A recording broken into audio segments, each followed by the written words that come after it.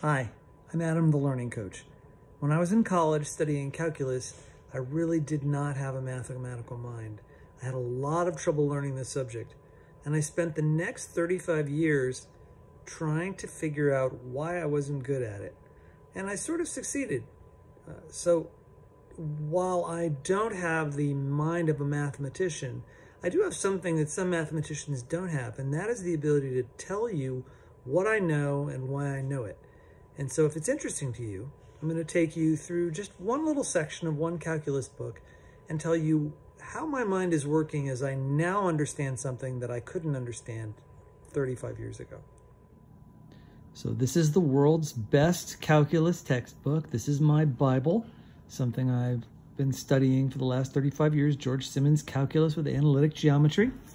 I'm going to open it up to a particular section that I've been studying recently. This is a section called Second Degree Equations, Rotation of Axes. And it's got a pretty complicated title, but the idea is really simple. Let's say you have just, an x-axis and a y-axis, and you got a point there. And you want to know what would happen if you took these axes and just rotated them. So you've got this thick, and you just kind of imagine you just turning it. So this bottom part goes here, and this top part comes over here.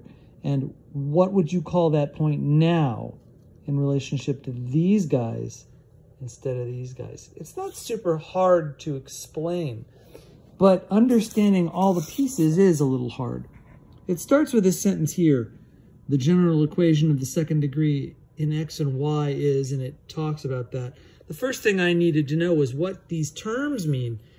General equation, second degree. I had to know that just to understand that sentence. As we continue on, it's not too hard here, but there's a section right here that says the main problem before us is posed by the so-called mixed term bxy. I had to read this many times before I understood that that was the most important sentence in this little section. And that's another thing I have to know is what is this section about? And how do I filter out what's most important so that I can organize all the other knowledge around it? Here, there's a little formula given, and I have to know that this is the distance formula. I have to recognize all these letters and numbers and say, oh, this is how you figure out how far 2 points are away from each other. So if you have 2 points like this one and this one, this is what that looks like in math numbers, the distance between them. This is a particularly interesting thing I realized I knew how to do. It's talking about how to do these conversions, how to rotate these axes using numbers and formulas instead of just pictures. And I had to know what these trigonometry things meant and why they were being used here. So when it said that x equals x prime cosine theta minus y prime sine theta, I had to look at this graph and know what that meant, how this picture related to these formulas. And that meant I had to understand my trigonometry. I had to know what sine and cosine really meant, as opposed to them just being names in my head. And then here's a really interesting thing. I had to understand how I knew this theta thing, this little Greek letter theta, indicates how wide this angle is. And here it is up here again. And I had to ask myself, well, how do I know from this picture that those two triangles are really the same? And I had to figure out that this triangle is the same as this triangle, and that this triangle would fit under here. I had to know all these similar triangle rules. So in my head, I had to work through that. And it took me quite a few times through to figure out exactly how I knew that, because they didn't tell me in this chapter. That was something I was expected to know. Here is some more trigonometry that I had to understand.